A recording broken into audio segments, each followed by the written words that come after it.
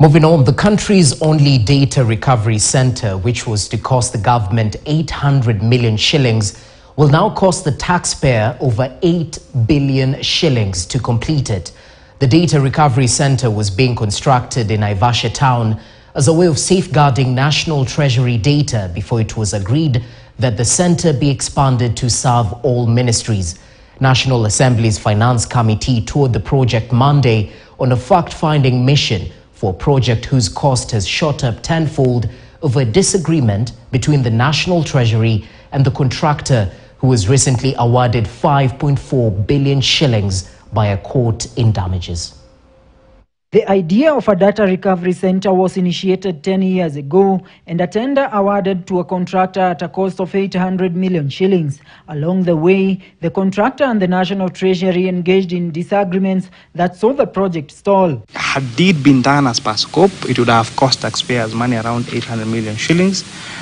But because of some delays and some maybe not agreements, then you've seen the price shoot up to 5 billion shillings. For years, the contractor went unpaid, forcing him to move to court and sued the government for damages. The court awarded the little-known contractor 5.4 billion shillings, an amount which will now attract an interest of 600 million shillings every year if unpaid. How much money we are losing, just by not taking the right action at the right time.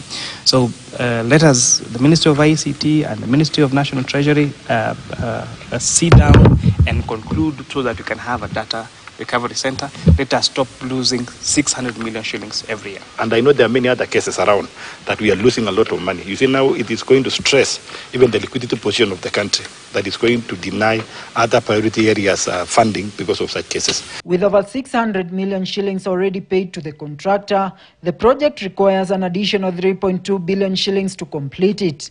This comes at a time when the government is moving more of its services to digital platforms that require this data recovery center for its sustainability. You had the Minister of ICT, they are saying that they require 3.2 billion. Now, 3.2 billion had what we have spent 8 billion. 11. That is already 4 billion plus 5.10 billion. That is 10 billion. Now, further delay, this project is going to cost us. If we play for 5 years, how much are we going to spend? Is we going to spend a project we were supposed to take 1.2 billion, we are going to spend around 13 billion. Ken Gashuhi, KTN News. How Taita Taveta County plans to rewrite its history as having the second highest HIV and AIDS prevalence rates in the coast region.